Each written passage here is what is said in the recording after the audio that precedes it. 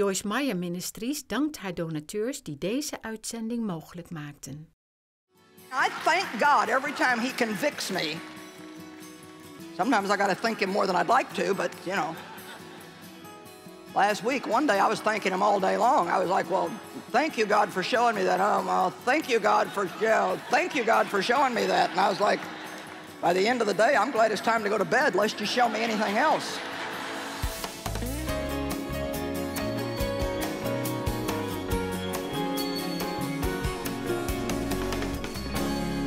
By grace are you saved through faith.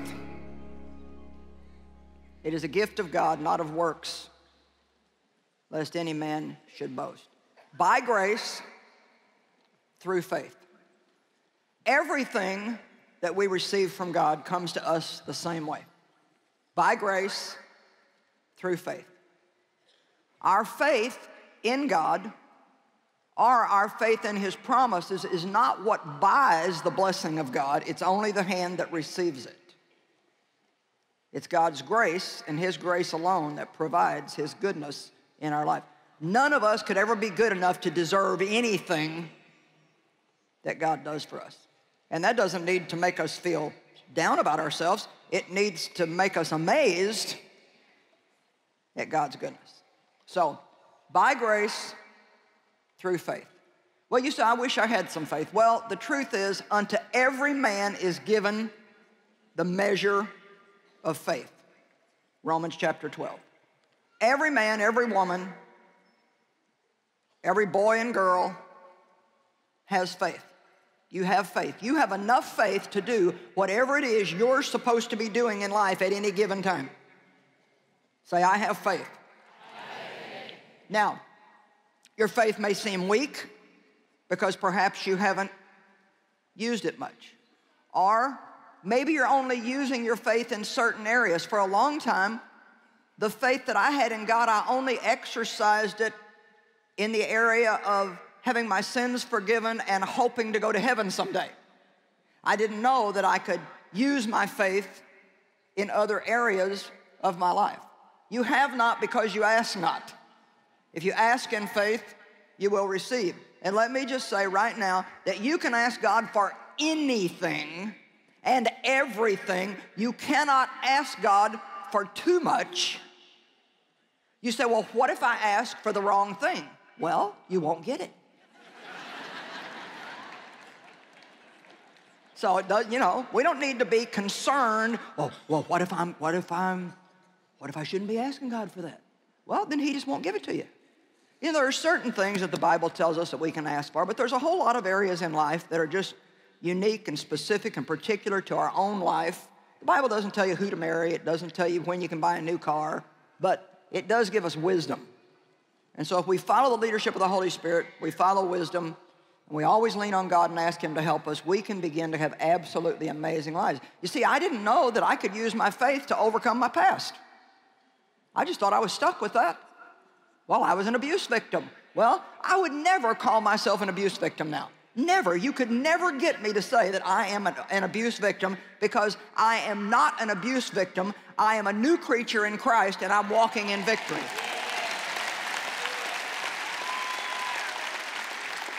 And no matter what's happened to you, I want to encourage you, get rid of any kind of victim mentality that you might have. We can't still be a victim and be new creatures in Christ. So you have faith.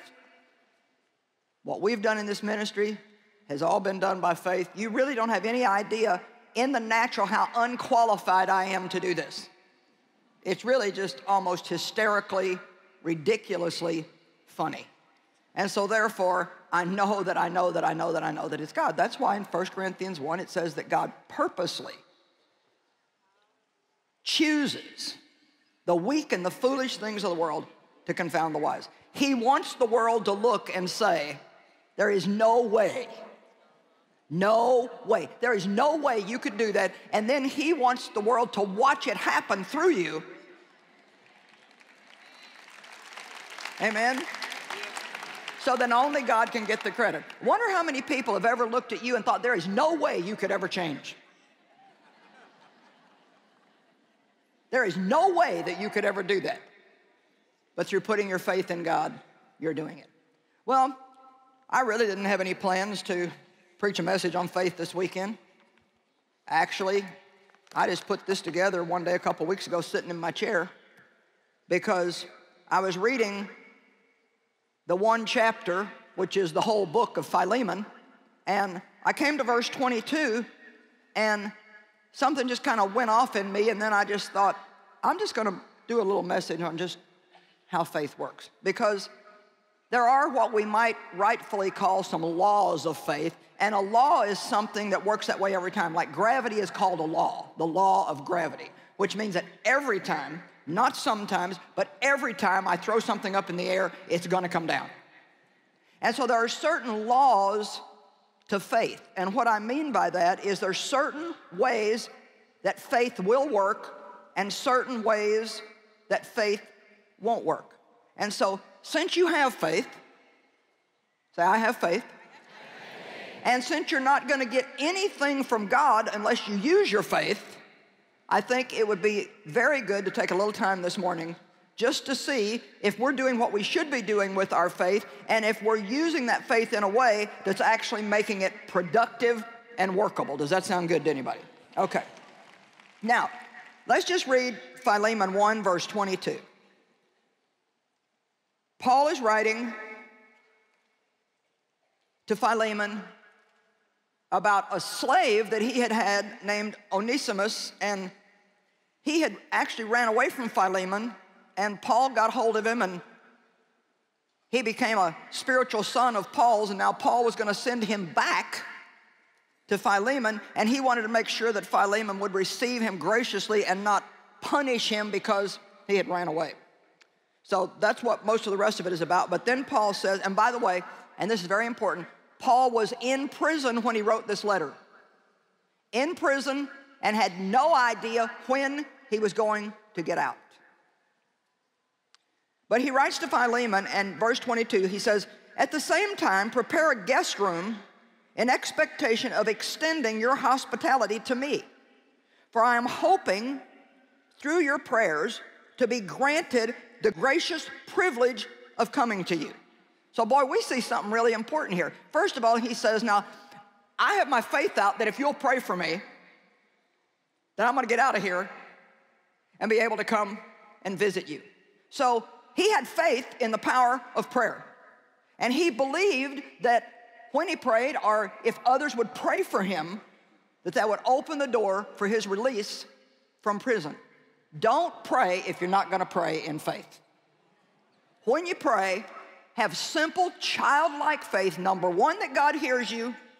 And number two, that God will either give you what you ask for, or if you're asking for the wrong thing, he will give you something better. Amen?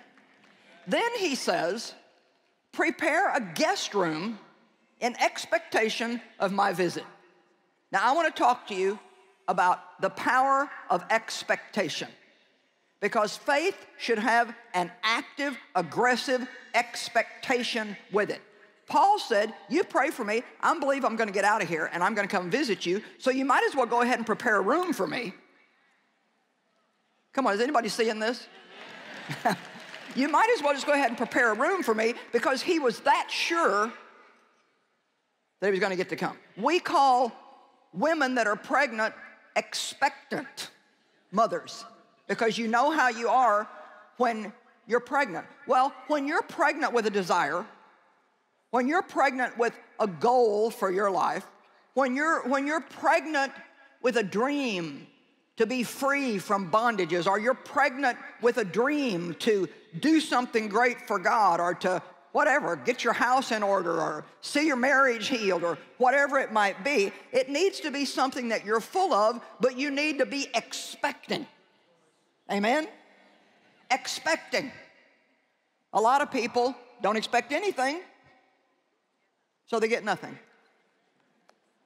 A lot of people kind of have, well, we'll wait and see what happens attitude. I would never live like that. Don't ever live with the attitude, I'm just going to wait and see what happens. You never know what God's going to do. You cannot expect too much. In Isaiah chapter 30, verse 18, there's a great scripture that I grabbed hold of many years ago. And in essence, the Bible is saying in Isaiah 30:18 that the Lord earnestly waits, expecting, looking, and longing to be gracious to you. So that means God is expecting an opportunity to be good to you. Do you see that? The Lord earnestly waits, and that word waits means expecting, looking, and longing to be gracious to you, and therefore he lifts himself up that he might have mercy on you and show loving kindness to you. For the Lord is a God of justice, blessed, happy, fortunate, and to be envied are all those who earnestly wait for him, who expect and look and long for him, for his victory, on and on and on. So the simplicity of this is, in case you missed it, that God is sitting on his throne in heaven, and he is looking, waiting, expecting, searching for somebody that he can be good to, but he can only be good to somebody who is waiting on him, looking, longing, and expecting him to be good to them. Now, if you can grab hold of that one thing, it's enough to make a huge life change for you. Because let me say to you, what are you expecting? More of what you've had in the past? More trouble? More disappointment? Expecting to get laid off at work because you heard there's going to be a layoff? Well, so what? Even if you get laid off, expect God to give you a better job than the one you lose. And don't wait till you're waist deep in the problem. Start expecting now. And furthermore, let me say you need to voice your expectation. When you're full of expectation, you talk about what you're expecting. You don't talk about what you got.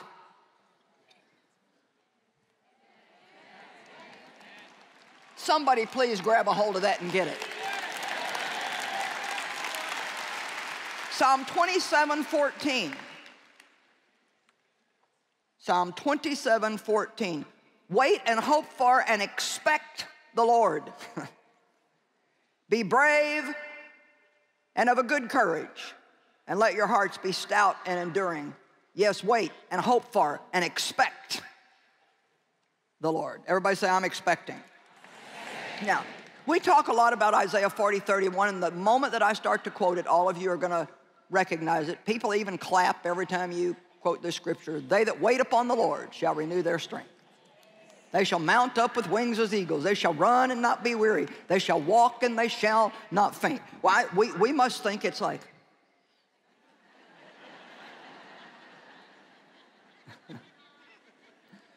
but if you actually read it and you study that word wait in the original language, or you look at it in an amplified Bible, which amplifies some of the original language, it says that they that wait, who look, long for, and expect the Lord. So while you're waiting on God, you may be not doing anything physically because you may have a situation in your life that frankly you can't do anything about. And so sometimes we say you just need to wait on God. But that waiting, although you're not active in doing something to solve your problem, you're very active spiritually. Never be passive spiritually. Stay very active spiritually in expecting. God, I'm expecting a breakthrough. Maybe today is the day. You can even use your imagination, and I'm not trying to get kooky and get weird here and get it into all some kind of mind control, but we have an imagination. What do you think you're supposed to use it for? Are we supposed to just use it to remember all the dumb stuff that's happened to us in our life and all the bad stuff? Why can't I just sit and close my eyes for a minute and say, God, I'm just going to dream big here for a minute, and I'm going to imagine what life's going to be like when my breakthrough comes, because I know it's on its way.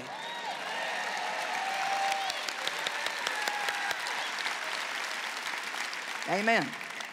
So faith is full of expectation.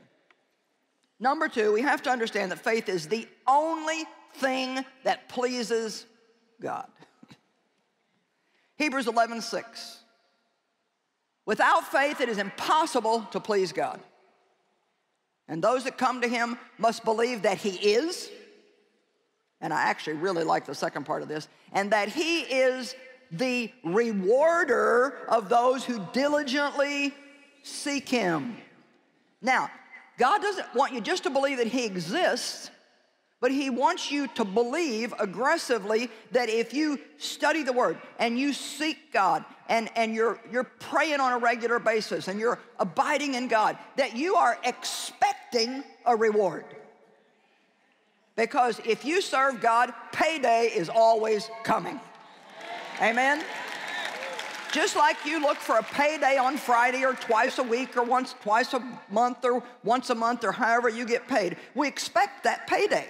Well, we should expect a reward from God, because if you study that word reward, God promises over and over and over in the Bible that if we do the right thing and make right choices, that we are going to have a reward in our life. Right now, maybe some of you are in a sowing time in your life.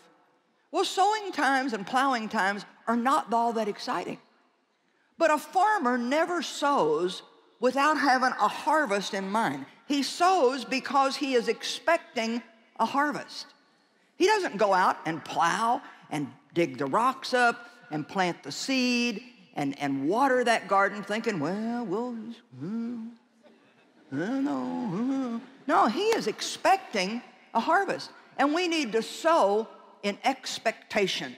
That's why even though we don't give, we should never give financially into the kingdom of God just to get something. I don't think that's a good motive for giving. I think we should give that someone might be blessed and to honor God, but we should still sow with expectancy, releasing our faith that because I'm being obedient to do what God has asked me to do, therefore I can trust him to meet all of my needs according to his riches and glory by Christ Jesus. Giving is just plain smart because you're sowing for your future. Without faith, it is impossible to please God. Our works done without faith don't please God. It's only what we do in faith, and that means because we really believe with all of our heart that God has asked us to do it. It's what we do in faith and to glorify him that he's pleased with. Romans 14:23 says, whatever is not of faith is sin. Now, boy, if you sit and ponder that for a while, whew, that can get all over you.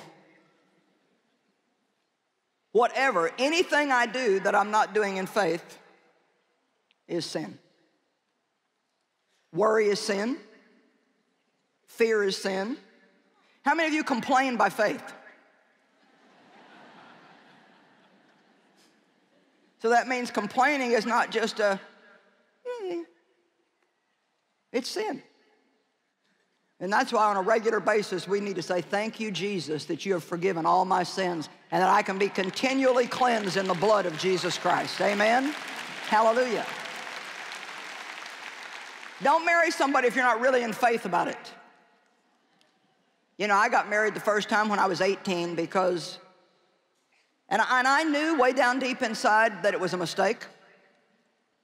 But because I'd been sexually abused by my dad, I thought nobody would ever want me, so I just grabbed at the first opportunity that came along. And I think a lot of people do that. They're so desperate, afraid they won't ever have anybody, or they're trying to get rid of the lonely feelings that they have, that they do something they don't have peace about. And then they suffer for it for many, many years. Don't do something if you don't have peace about it. If you can't do what you're doing in faith, then don't do it. Don't get pushed into doing things by your friends that you know you shouldn't be doing. If you don't feel right about going to see a certain movie, I don't care if everybody you know is going, you shouldn't do it. Because if you can't go in faith, come on. Yeah, well, you're a little quiet on this one. Now, I don't know about you, but I like this kind of stuff. I love to be challenged by the Word. I actually love it when God corrects me or chastises me. I don't like the fact that I did something wrong, but I'm so glad that I can receive the correction of God. I'm never condemned by it. I'm just excited. I mean, I thank God every time he convicts me. Sometimes I got to thank him more than I'd like to, but, you know. Last week, one day, I was thanking him all day long. I was like, well, thank you, God, for showing me that.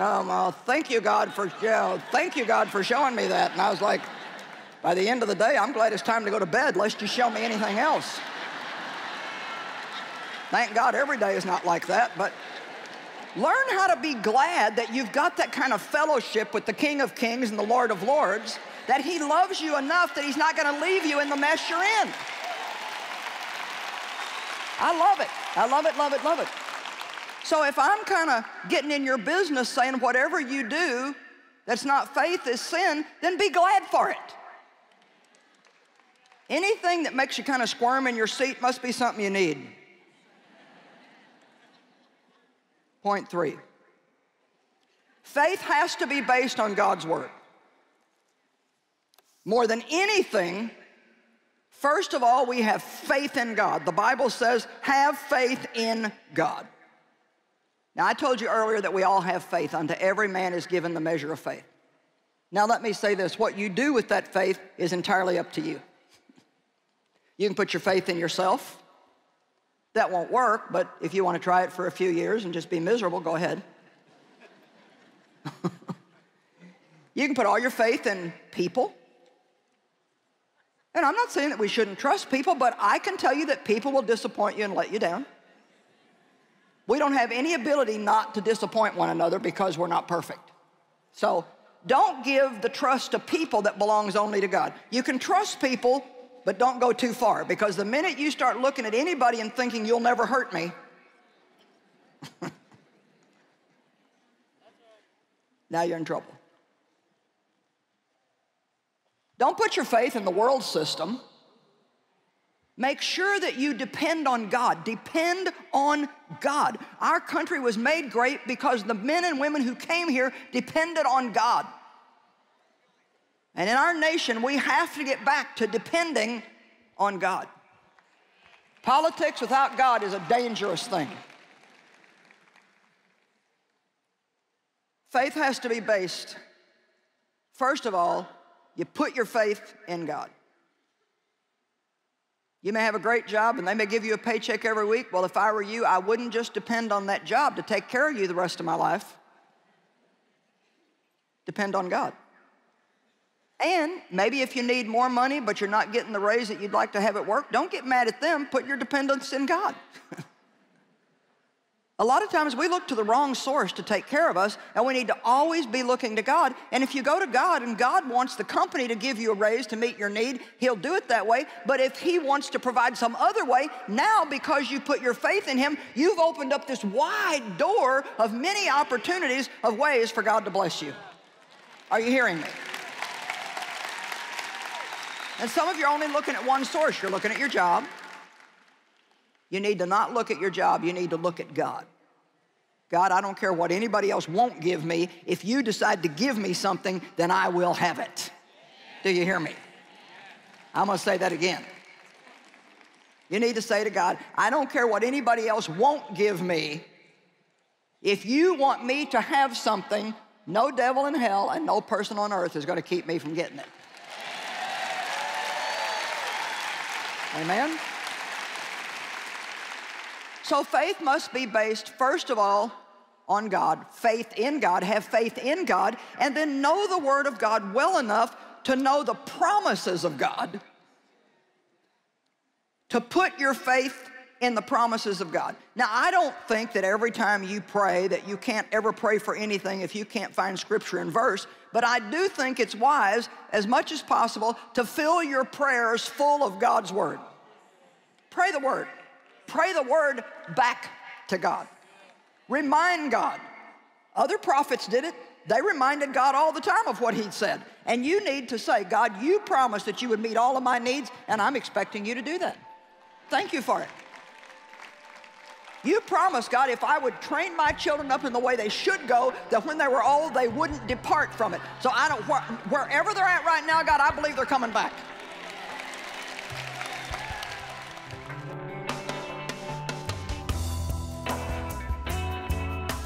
Well, the Bible says that God has given each one of us a measure of faith. And you know, the more we use that faith, the more it will grow. And also we have His grace to help us anytime we step out in faith.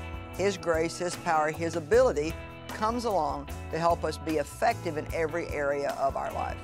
You know, I think we need to learn as much as we possibly can about grace, because grace is phenomenally amazing. Grace is God's power coming to us free of charge, enabling us to do whatever we need to do in life without any struggle, strain, or effort on our part. Grace is what saves us. Grace forgives us. Grace offers us mercy. Grace truly is amazing.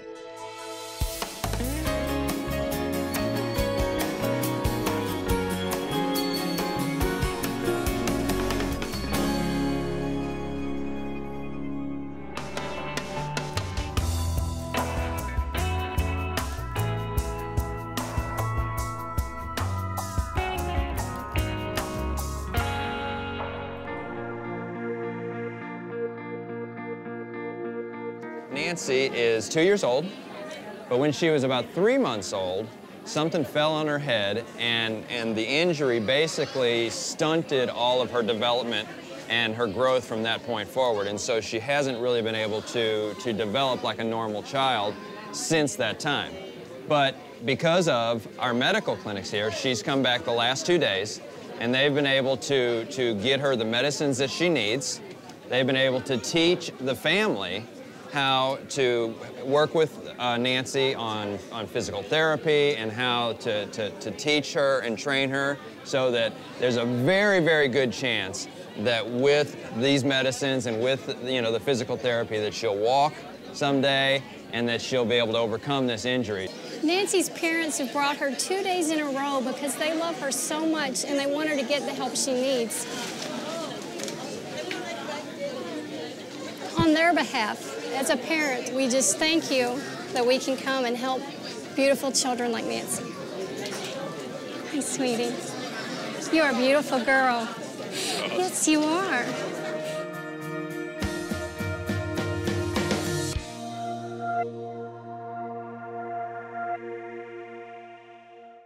Well, have you ever wanted to help hurting people, but you feel like you can't make a difference?